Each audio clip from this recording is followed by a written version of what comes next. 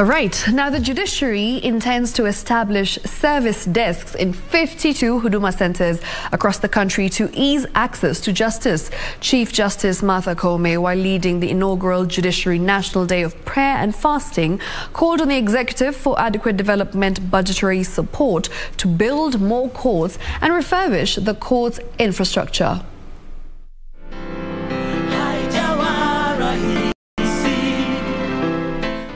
Exactly a year since she ascended to office as Judiciary Head, Chief Justice Martha Koome took stock of her performance. She appreciated successes in operationalization of the Judiciary Fund and establishment of a Judiciary Police Unit.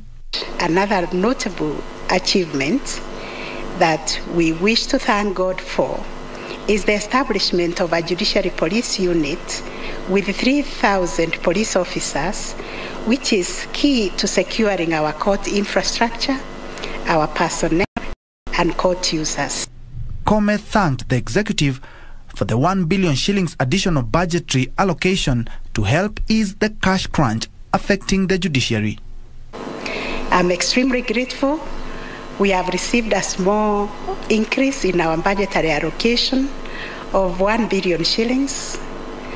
I look forward to even more increased budgetary support going into the future, considering the enormous task of institutional building required in the judiciary. The third arm of government will also roll out special sexual and gender-based violence courts across the country.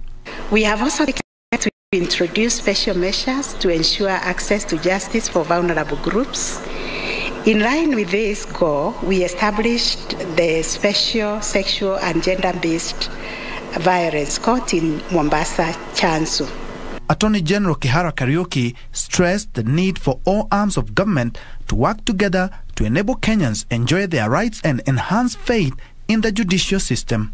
They call upon us to manifest piety and trustworthiness, resignation and submission to the will of God, and forbearance and kindliness, and uprightness and wisdom. Leaders and members of the club present rallied Kenyans to prudently exercise their democratic rights while praying for peaceful elections. We earnestly pray for unity among all Kenyans before, during, and after elections.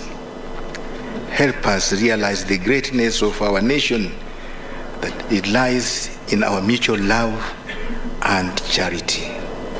We pray for hope in our country, that this is the beginning of a journey that will bring peace. Set free, O Lord, the souls of your servants from all temptations. Lord, may you make our future better than our past. Let no blood be shed in this country because of political competition.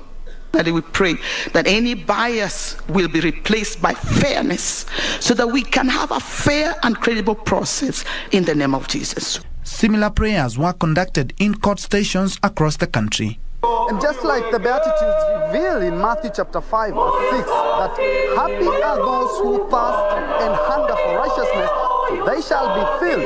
The Judiciary National Day for Prayer and Fasting provides a good opportunity for judges and judicial officers to reaffirm their oath of office and maintain the highest levels of integrity in discharging their constitutional mandate. For Easy Fridays, I'm Ben Troy.